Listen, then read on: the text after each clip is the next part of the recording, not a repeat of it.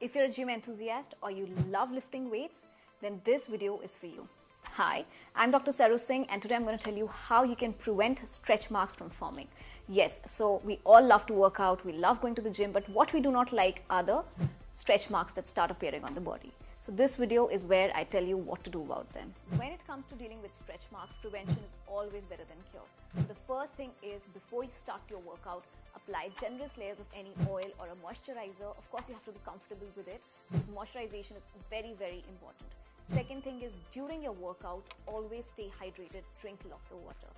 Post your workout, you take a shower with cold or lukewarm water.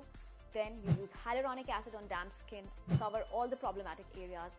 And the best treatment is retinoids. Yes, retinoids always help treating stretch marks. You take pea-size amount or take limited amount, make a very thin layer of this and then apply moisturizer on top. I hope this helps.